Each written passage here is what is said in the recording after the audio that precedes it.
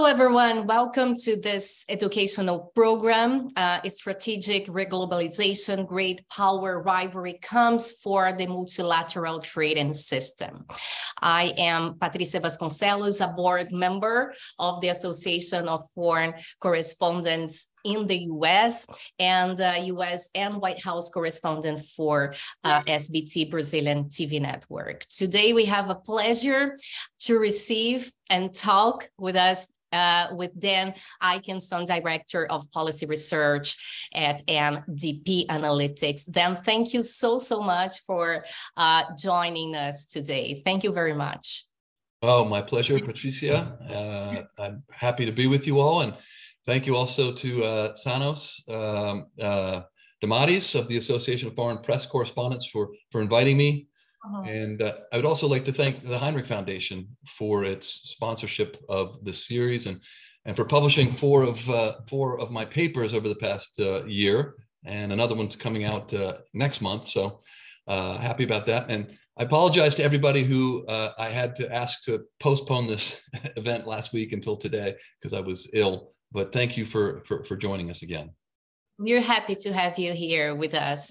Thank you very much. I'm going to introduce you properly. Just before that, an overview about our educational program today. So during this program, Dan will unpack for us, foreign correspondents, all the critical points of his latest research, strategic reglobalization, great power rivalry comes for the multilateral trading system. This educational program is developed in partnership with the Heinrich Foundation, Advancing Sustainable Global Trade. And the Association of Foreign Press Correspondents is solely responsible for the definition and the development of this program.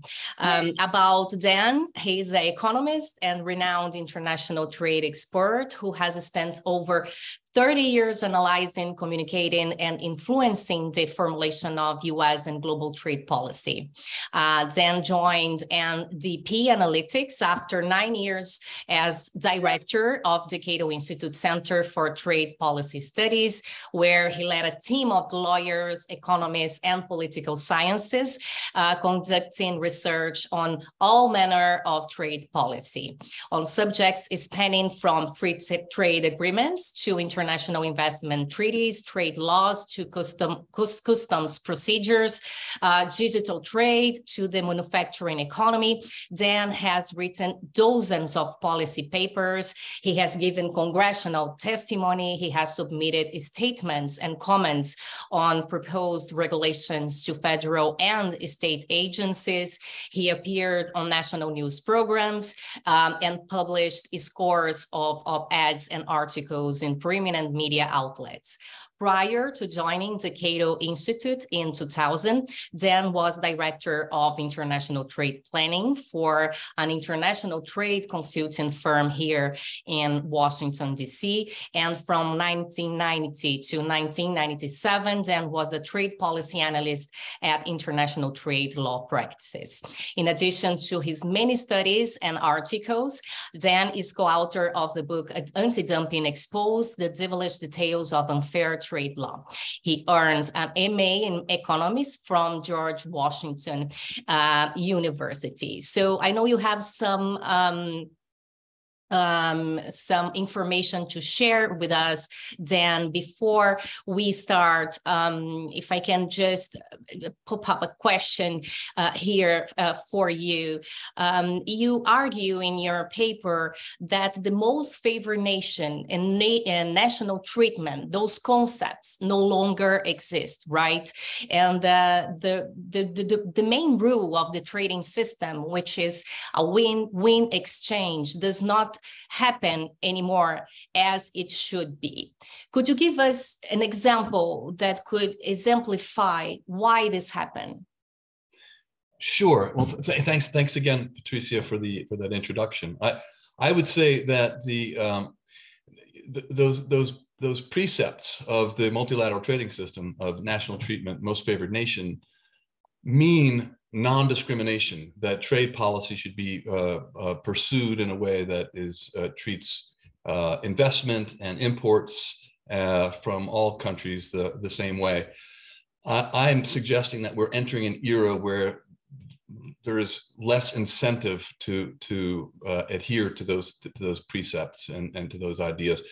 There's a lot of unilateralism going on. The United States, of course, most famously or infamously imposed tariffs on China in 2018 by circumventing the rules of the WTO and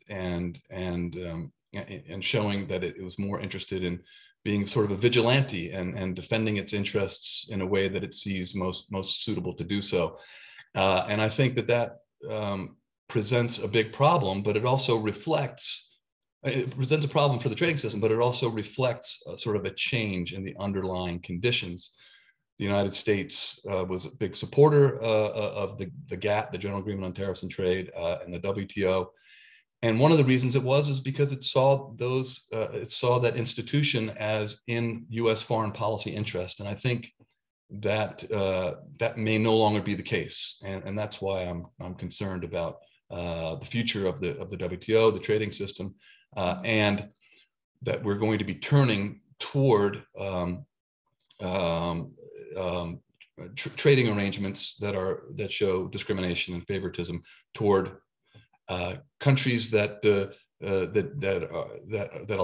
align with U.S. interests, or countries that align with Chinese interests will get favorable treatment in trade, and those that don't will be discriminated against. So that spells potential contraction in the global economy and undermines the capacity of trade to help grow the economy. Mm-hmm. I'm sure that our guests, they're going to have many questions for you. We are going to open to those questions. If you could start your presentation and share all the slides you brought to us, we are happy to hear and learn from you. Thank you very much. I appreciate having the opportunity to have this conversation. So before turning to the sort of the theme of the paper, let me just give you a little bit more of my background, just so you get an idea of where I'm coming from. I was at the Cato Institute for over 20 years until March of 2021. And in my capacity there as director of the Trade Center and as a trade policy analyst, I was a big fan of the multilateral trading system, big supporter of it, big supporter of China's entry into the WTO, and an advocate of going easy on China as it was trying to implement the many reforms that it committed itself to over the years. I was a very big critic of U.S. government protectionism and unilateralism over the years. And I'm sorry. No, we are hearing. Okay, good. But in my last couple of years at Cato, I began to appreciate the real challenge that China presents to both the United States and the trading system. I began to understand that free trade can't really be pursued in a vacuum without sufficient regard for national security, but also that an increasing emphasis on national security would subvert respect for the trade rules. So let me take about 20 minutes or so to reiterate some of the major points in the paper and maybe broaden the lens a bit to provide a little more context. And then, since I'm speaking with journalists and reporters who tend to be more inquisitive than the average person, we can get into a Q&A and get the conversation rolling for the duration. So the major points of the paper, and let me just put up a slide here of, where do I share a screen? Yeah. Share that.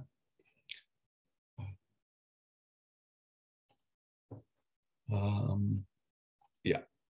So just here's the title of the paper, and it's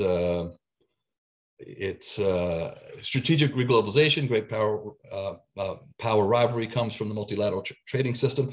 So the major points, as implied there, are that globalization is going through some changes, that geopolitical and national security considerations are driving those changes, and that the multilateral trading system is threatened by those changes. So let me get into that. So a central premise underlying the case for free trade is that voluntary trade is not a zero-sum game, but a positive-sum game, a win-win sort of exchange that benefits all the parties involved. And reducing trade barriers enlarges markets and increases the scope for specialization and economies of scale, which are essential to raising living standards around the world. So the economic benefits of trade exceed the economic costs of trade. So free trade is an economic net positive and a worthy objective. And I think that all remains true.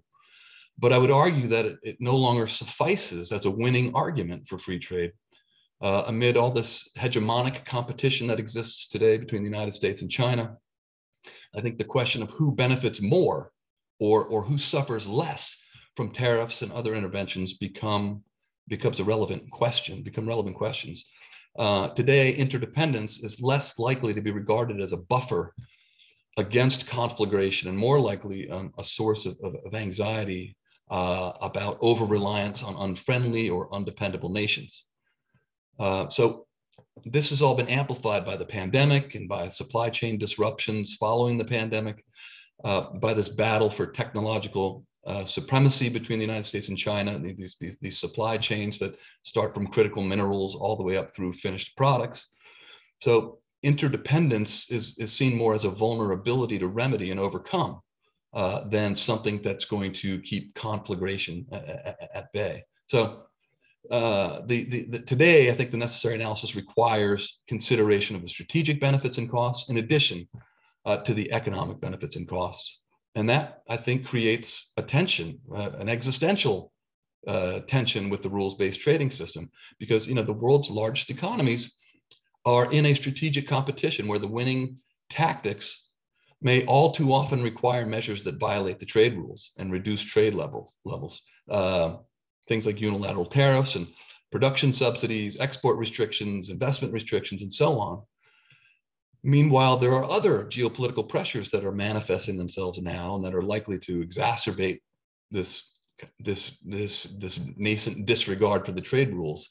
Things like war, threats of new war, climate change, public health crises and food shortages, debt crises, capital flight, technological rivalry. These are considerations, I think, that are going to induce governments into favoring taking unilateral measures in pursuit of strategic advantages.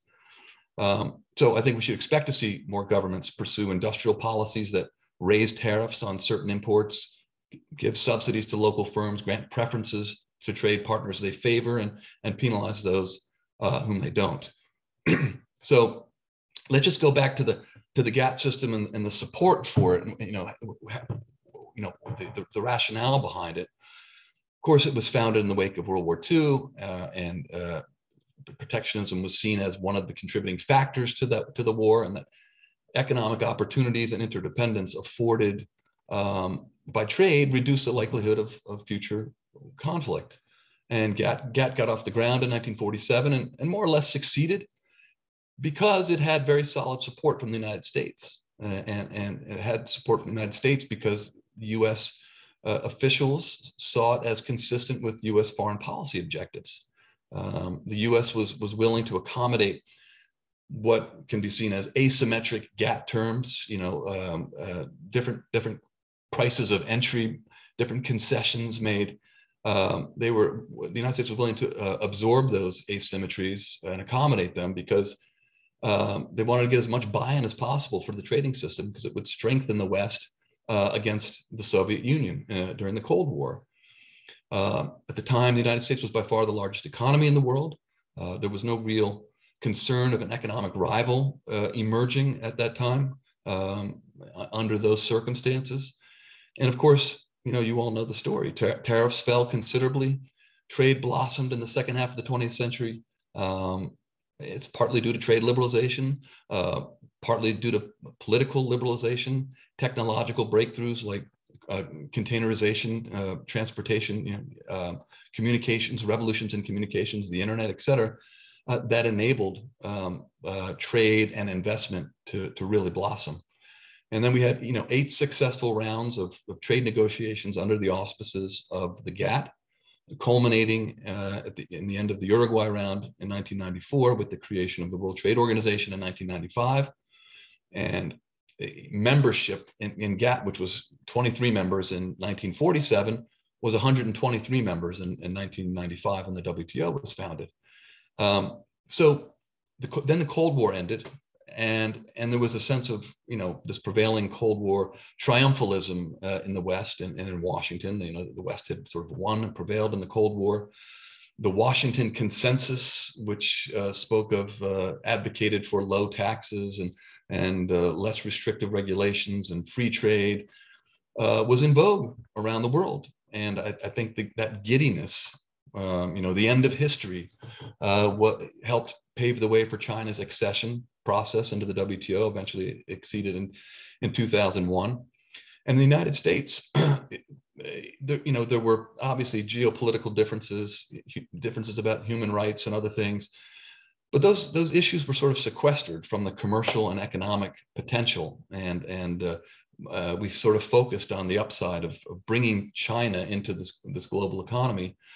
And in the United States, policy toward China was dictated by was a balancing act. You know, we had the pro-trade business community, multinational community on one side advocating for engagement, and then you had import competing industries and labor unions on the other side, you know, seeking protection, and policy sort of split the difference.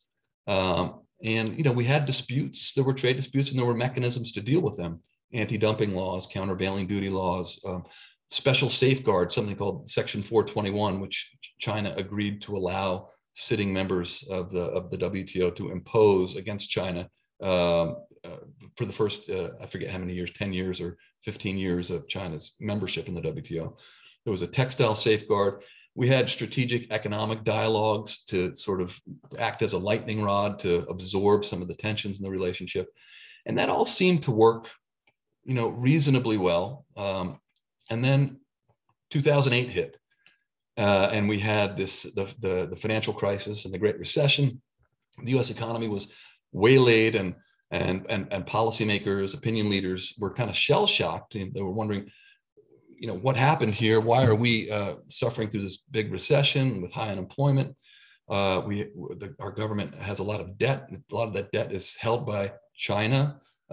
China, their economy continues to grow at double digits. They're doing well. What did they do right, and what did we do wrong? And there was a lot of hand wringing and soul searching, I think, in the United States, and that produced the calls for getting tougher on China. At the same time, emulating also calls to, you know, emulate China's industrial policies. So there was this kind of post 2008 convergence of economic protectionists and national security hawks. Started getting concerned about China and its plans for technological preeminence, its indigenous innovation policies and things like that. So President Obama takes office in beginning of 2009, and he sort of responds to this. He brings more cases against the WTO. Under President Bush, his predecessor, we'd only filed a few cases against China. It was only in the last few years of Bush's 8-year terms. But Obama brought a few more cases. There were a lot more anti-dumping, countervailing duty cases. The first Section 421 special safeguard case on tires produced tariffs against China. And then there was a lot of, the ball got rolling on revising export controls and investment review reforms, things like that. So the rise of China changed U.S. perceptions, I think, of the trading system, and that the trading system was conferring certain legitimacy upon China without compelling China to undertake the appropriate behavior, you know, act like a responsible stakeholder. And it was also a concern that it was too restricting of the America's capacity to respond to China's burgeoning state capitalism. So Trump enters the scene in January 2017 after running a very protectionist, anti-China election campaign. And the changes all seem very, very abrupt. There had been this continuity of US policy going back 80 years to the Franklin Roosevelt administration. 13 presidents of both parties generally supported trade, supported the GATT. They, you know, indulged in protectionism every once in a while, but by and large, they saw trade as a positive force. and we're supportive of the system. Trump comes in and thinks protectionism is the tool to make America great again.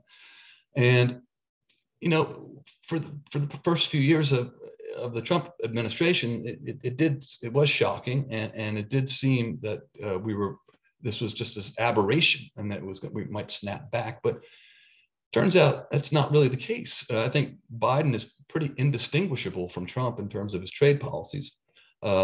He, you know, hasn't done anything about the tariffs on China, very little about the steel and aluminum tariffs that were imposed under national security guise. He's has no interest in pursuing trade promotion authority, and contributing meaningfully to any dialogue at the WTO. So trade policy has been subordinated in the Biden administration, like the Trump administration, subordinated to national security and geopolitical concerns. And I would say it didn't start with Trump. Trump just changed the tenor. It really started at the end of the Bush administration, where the officials recognized that we were going to have to deal with a rising China, and that we may have to, break out of this our restraints with respect to the trade rules. Obama, more quietly than Trump, brought us in that direction. Trump brought us to the over the cliff, and I think Biden is continuing with those policies.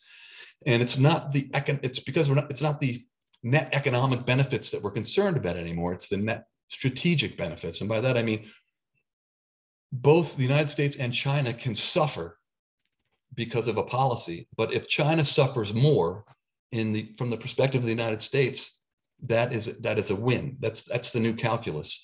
And since Biden hasn't done anything about the tariffs on China, I assume that the Biden administration thinks that in the long term, the relative benefit to the United States will manifest itself. Even though it's bad for U.S. businesses and bad for U.S. consumers, China will be hurt more. And I think that kind of thinking is going to be driving policymaking in the near future. If I can just show you a slide again here, let me get to that.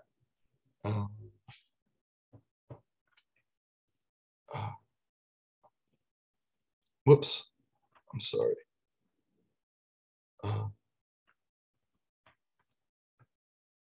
Yeah, let me share the screen again. Sorry about that. Oh, here it is. So this is showing us trade as a share of global GDP in three distinct periods here. I just want to contrast the period 1993 to 2007 to the post-2008 period. I mean, this doesn't look all that dramatic, but I mean, the 3.2% annual growth in trade as a share of GDP is much more significant than 1.2%. I mean, this just reflects the openness and the globalization that was going on during that 15-year super period. And since 2008, we've been plateaued. I mean, 0.0%. I mean, I think it's 0.04 or something like that growth. So globalization is clearly changing. It's flattened out, and there are a lot of potential reasons for that. One of which is, I mean, we're still trading more, but the global economy is growing. It used to be the case that trade was growing faster than the global economy because there was so many global supply chains. Here it's flattening out. One of the reasons might be because services are a much greater share of domestic economies now, but they haven't kept pace in trade. Services are still not traded all that extensively. So we see the denominator growing, but not the numerator. Likewise, China has reallocated a lot of what used to be produced for export to its domestic market. So the production is still there, but it's not showing up in trade. The other thing is, there's protectionism is beginning to proliferate. So we're now in this flat era, and this flat era is what's inspiring new thoughts about trade policy and trade policy change. Let me go back here. So national security has become a real sacred, has always been a sacred, important role of government. I mean, the first obligation of government is to protect its citizens. Trump expanded the definition of national security to mean economic security, employment opportunities. There's been broad bipartisan support in the United States for ramping up export controls and using them to kind of wage battle to prevent China from making great strides in the battle for technological preeminence. Investment restrictions have become much more rigid than they had been before. And politically, the default is to err on the side of security. Trade versus security. People say, well, security makes a lot more sense. Protect us. And politically, politically, a politician is more likely to be hurt if he or she is seen as weak on national security, when trade is perceived, unfortunately, as an us versus them endeavor. So politicians basically don't get a lot of credit when they support free trade. They tend to get credit when they support protection, because the protection seekers are louder and they're more noticeable.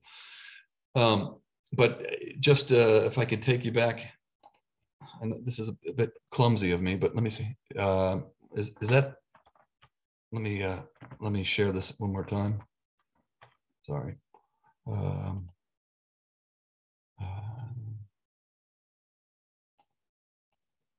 Oh, this was, sorry. This slide was the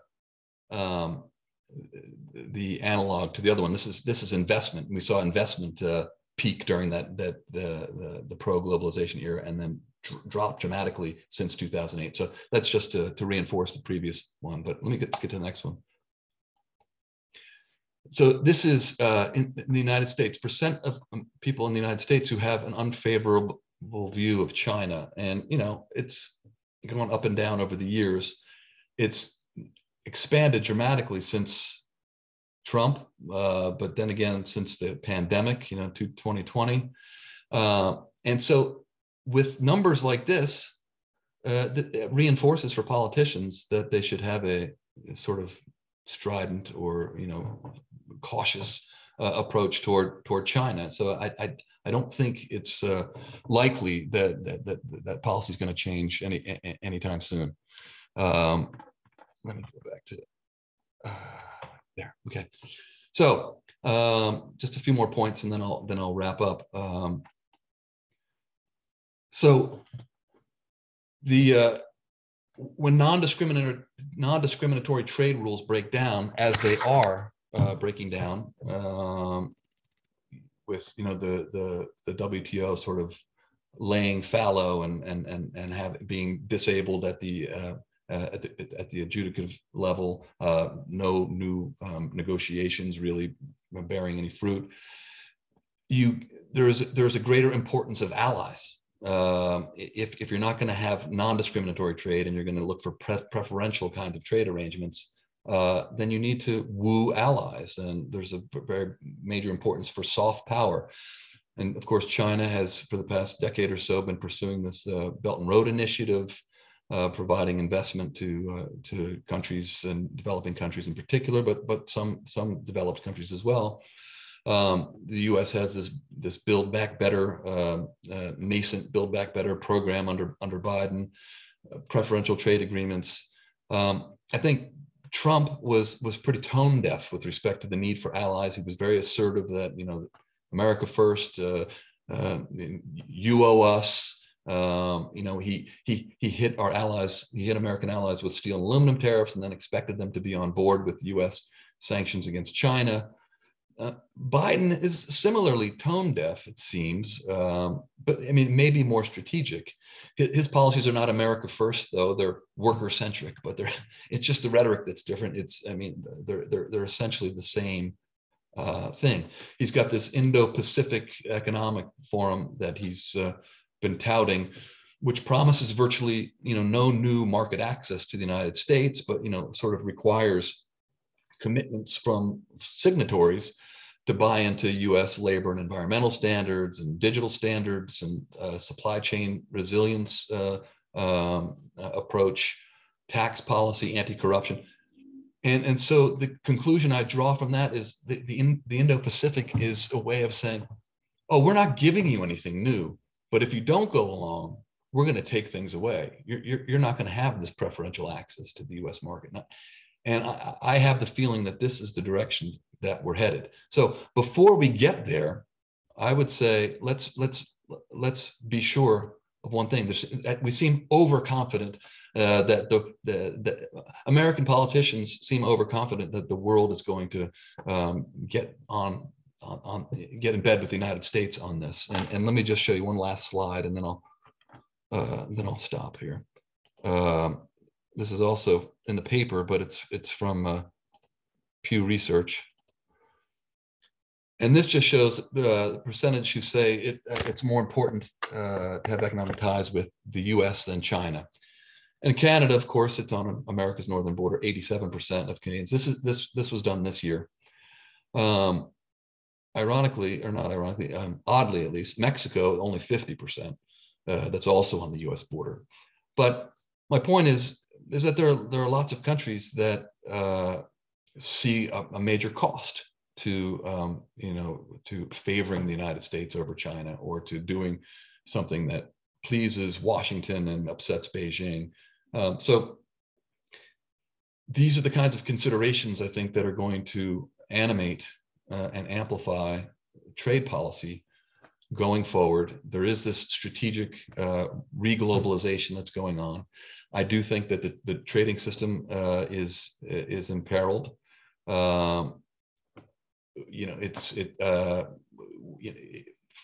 It's been, they haven't really, there've been no real successful trade negotiations there since its outset. We have countries with disparate approaches and different economic issues to deal with.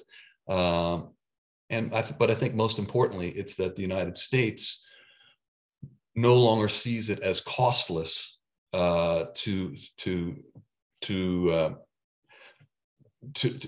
be a part of that system. I think the United States sees itself as being restrained by that system, and that it's too enabling of rivals, specifically China. So why don't I stop there, and we can have a conversation. I've gone on probably a little too long, but I'll stop, and thanks for your attention.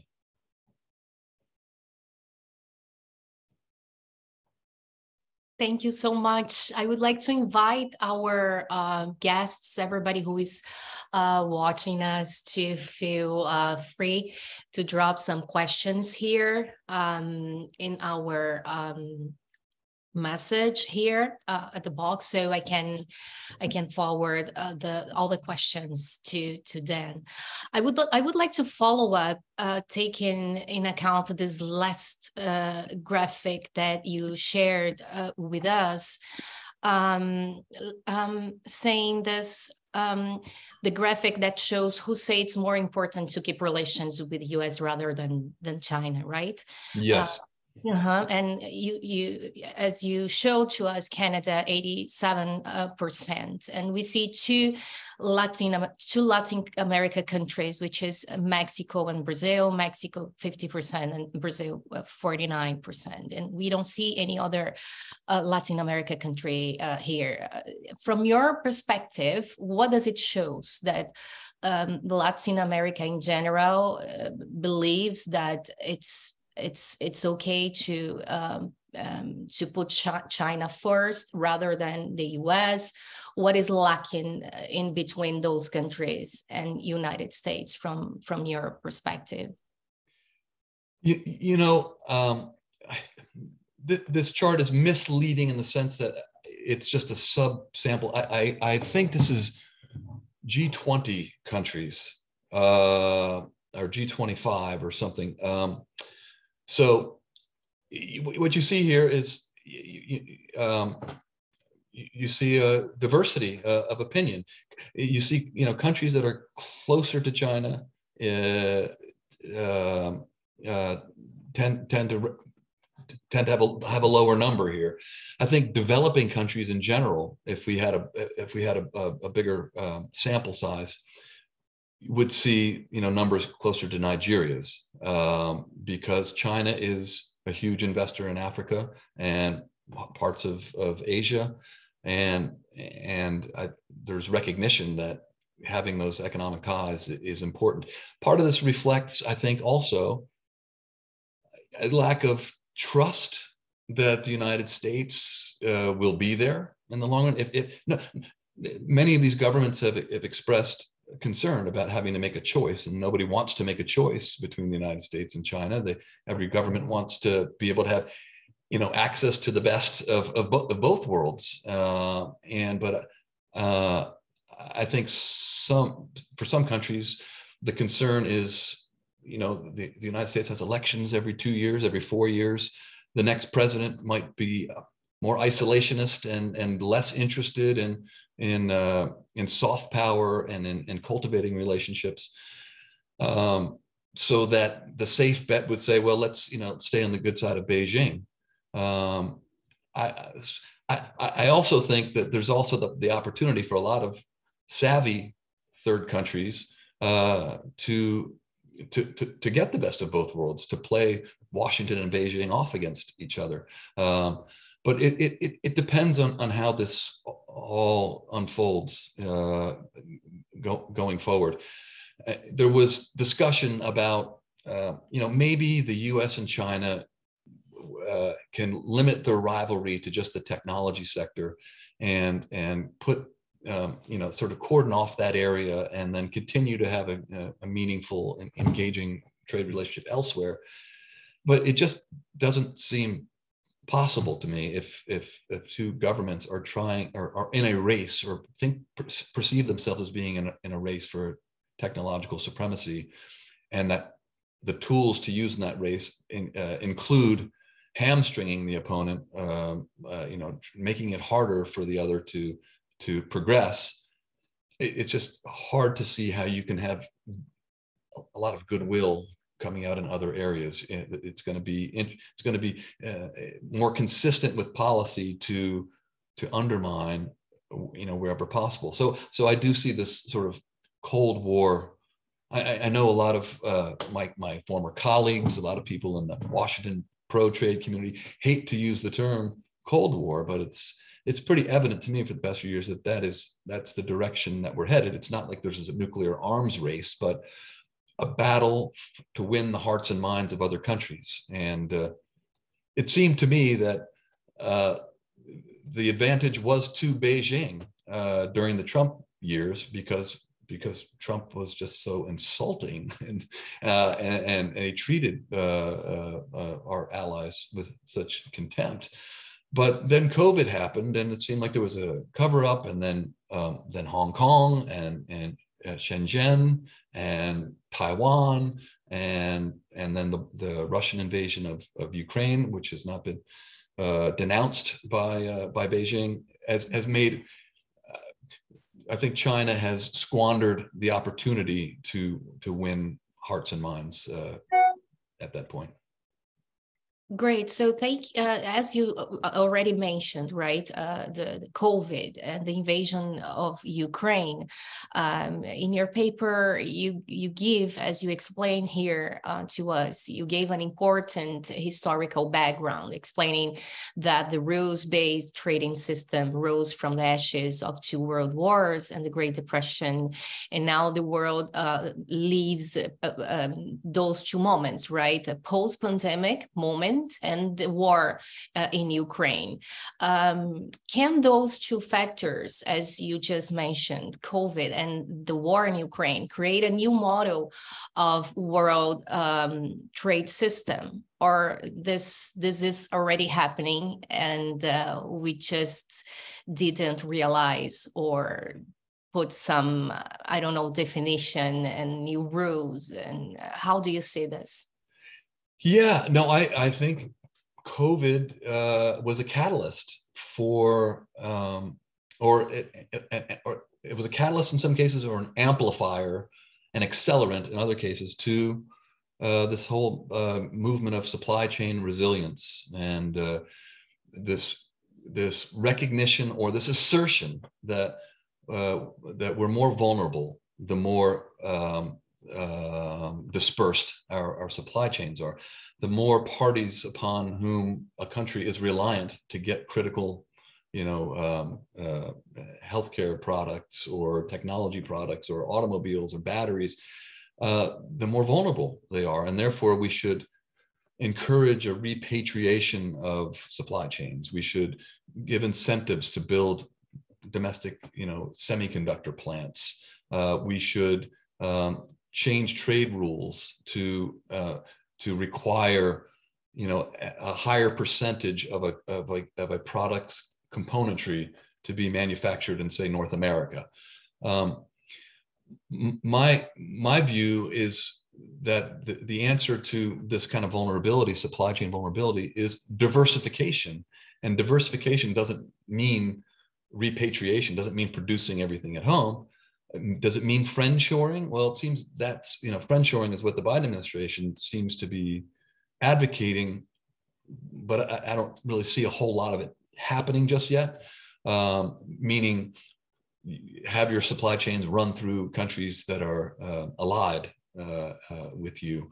So anyway, I think COVID and just supply chain vulnerabilities because of disruptions from the war in Ukraine, as well as what the war in Ukraine has revealed about the world, that even if there were a plurality of countries, even if there were consensus that, hey, the World Trade Organization is a good thing and we should put our efforts back into multilateralism and make this work, we see from those countries that have endorsed sanctions, those countries that have supported Ukraine versus those who have remained neutral, suggests that there is a very wide range of opinions out there, and we can't assume that we have comity, that we have a commonality of interests.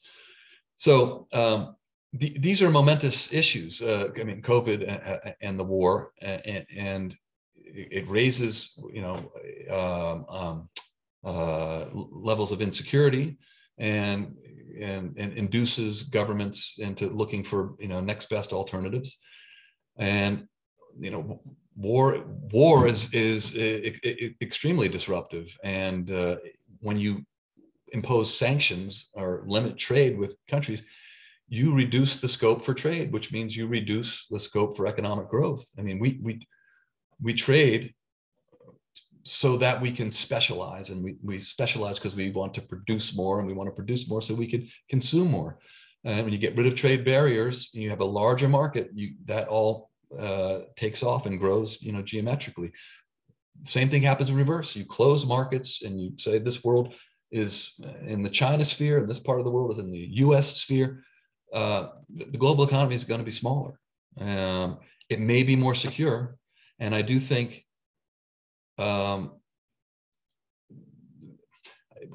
way to capture what we're looking at going forward is governments are not going to be looking for the most economically optimal supply chain, but the most secure supply chain. And so the best supply chain is not necessarily the most economically optimal. It has to be strategically optimal. It has to be strategic, optimal, okay? And as you mentioned, the sanctions, do you believe we had an interview here also for the Foreign Press Correspondents Association of an interviewee that she argues that the golden days of the sanctions are over. And do you agree with this concept that the effects of the sanctions, then we're talking against Russia, but that impacts the whole world, that those effects that can be felt now, and it won't work in a long term? Yeah, I mean, I think sanctions in general are an expendable resource, and the United States has turned to sanctions quite a lot over the past couple of decades, particularly over the past few years. And for sanctions to work, they need to be multilateralized. All of the major economies need to be on board, meaning all the major buyers or all the major producers of a particular commodity that is being embargoed or boycotted.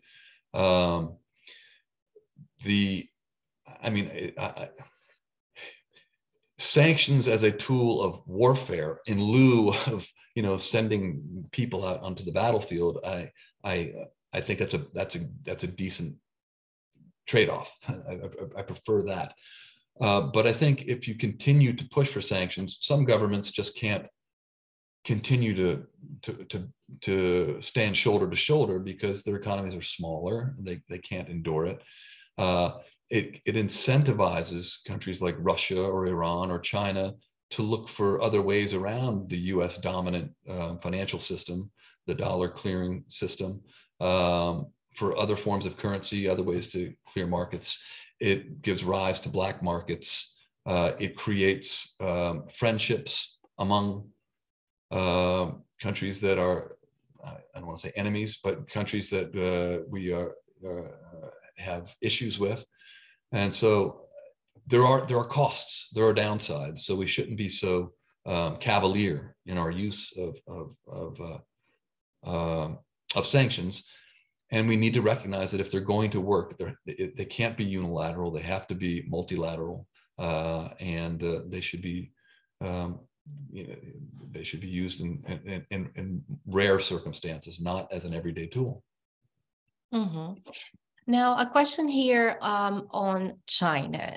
You argue that U.S. tariffs on imports from China, originally imposed in 2018, remain in place today despite economic costs to U.S. business and consumers. And this might be because the Biden administration must believe that China will suffer more over the medium to long term through loss of export market share, disinvestment, supply chain relocation, and other adjustments that carry economic, social, and strategic costs.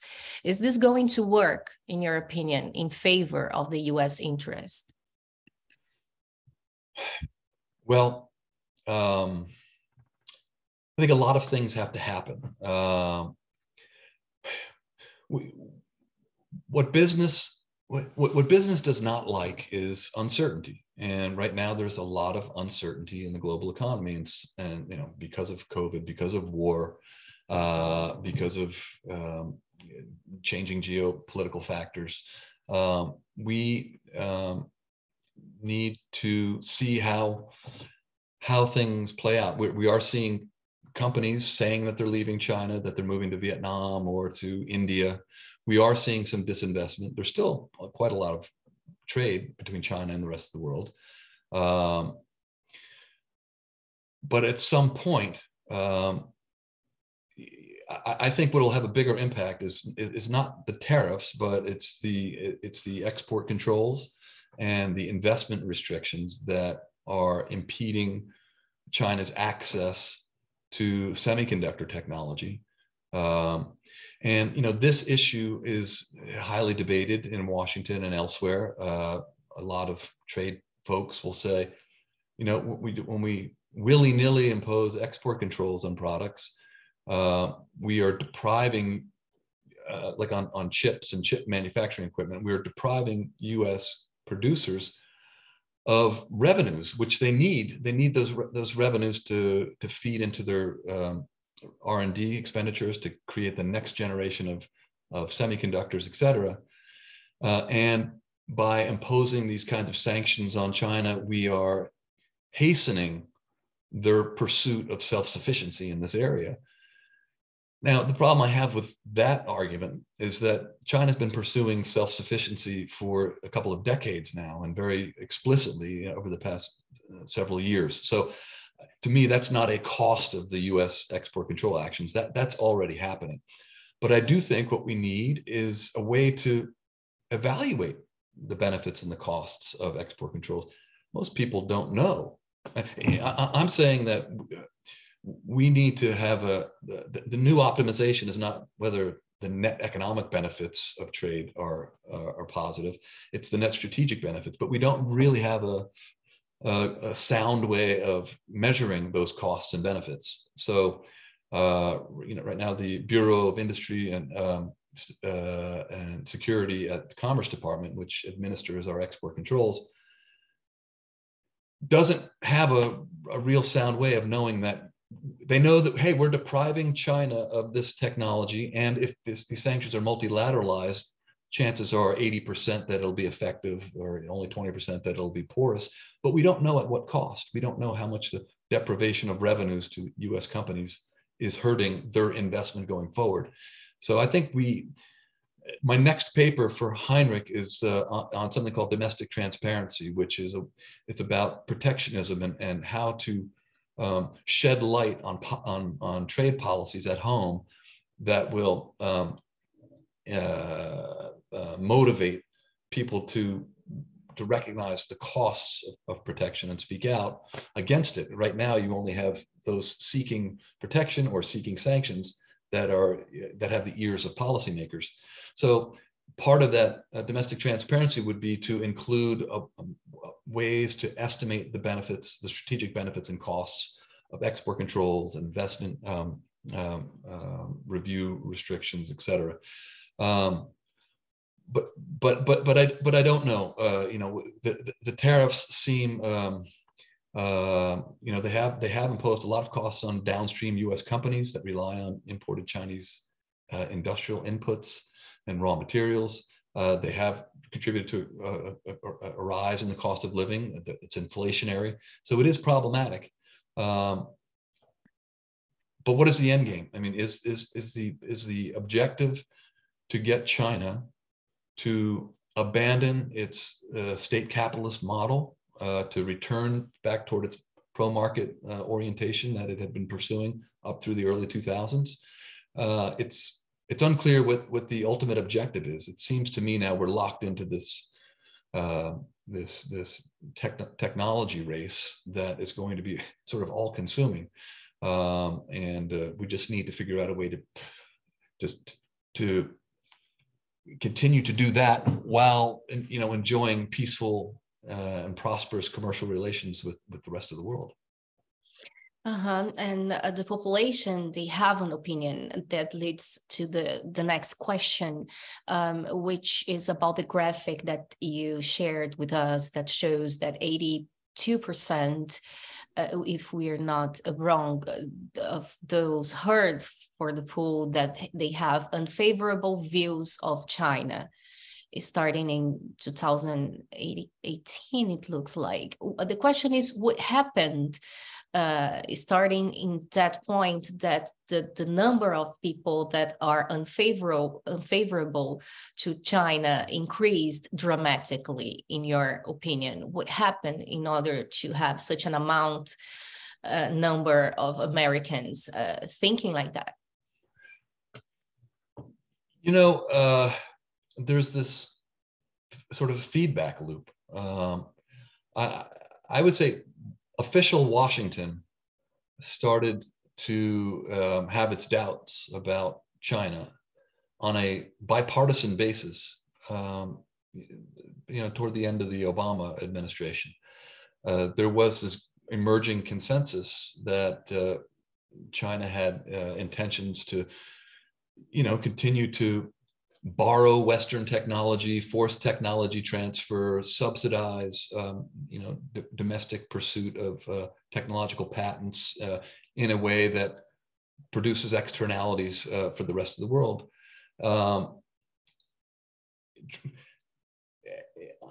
What happened in 2020, of course, was COVID emerged, and part of the narrative in the United States was that that COVID came from a Chinese lab, and that the Chinese government was not being cooperative with the rest of the world in trying to get to the bottom of the origins of COVID, and in fact that they may have had something to hide. And then, of course, there were Beijing's foreign policy maneuvers, their crackdown in Hong Kong, sort of their bellicose rhetoric toward Taiwan, the human rights issues in Shenzhen, lots of the Chinese government and Xi Jinping in particular was portrayed as sort of a return to Maoist sort of dictatorship, and not that every American or even most Americans understand that the meaning of all that, but you hear it in the news that the news likes to present issues in an us versus them sort of context. Trade certainly lends itself to that. When we talk about trade, the one thing that the media picks up on every month is the trade deficit. Americans routinely import more than they export, and that is perceived as a sign that we're losing at trade, because exports are our team's points, imports are the other team's points. The trade account is the scoreboard. We have a deficit, so that means we're losing a trade. And the only way we could be losing a trade is if the other team is cheating. And the fact is, trade deficit is not a sign of whether we're winning or losing at trade. When we run a trade deficit, that means we're running a capital account surplus. That's because foreigners demand much more U.S. assets than Americans demand of foreign assets. So the dollars come back in the United States that way. So anyway, my point is there's a tendency to oversimplify trade as this competition between us and them. And so with growing trade deficit, with all the rhetoric, the trade war, COVID, the foreign policy issues, China's bad reputation metastasized. So two more questions before we wrap up. One about national security. In your paper, you write that the Trump's Commerce Department, remember that that administration blacklisted certain Chinese technology companies and broadened the scope of technology exports to be restricted, and the Biden administration added to both lists. How those actions regarding to protect national security impact the global trade in between those two countries? Yeah, that has a pretty significant impact. I'm still deliberating about the meaning of this. I've come to the point where I see value in being very diligent about Chinese investment in U.S. technology, about exporting certain products to Chinese technology companies. But this all began 10, 15 years ago when the United States had the company Huawei in its crosshairs. And started identifying Huawei as a national security threat because of its ownership structure, its ties to the People's Liberation Army. There were all sorts of hearings in Washington, and rarely was anything of importance or substance shared with the public. It was all sort of classified. And for many years, I wrote that I thought that this was an effort to hold back Huawei, which had made great strides forward as a leader in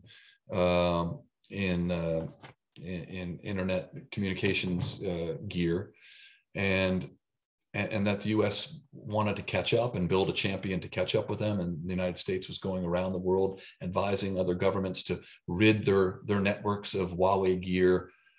And I thought this was a commercial objective masquerading as a national security one, but I'm not quite as sure now. Now I'm maybe it's because I'm getting older and I'm a little bit more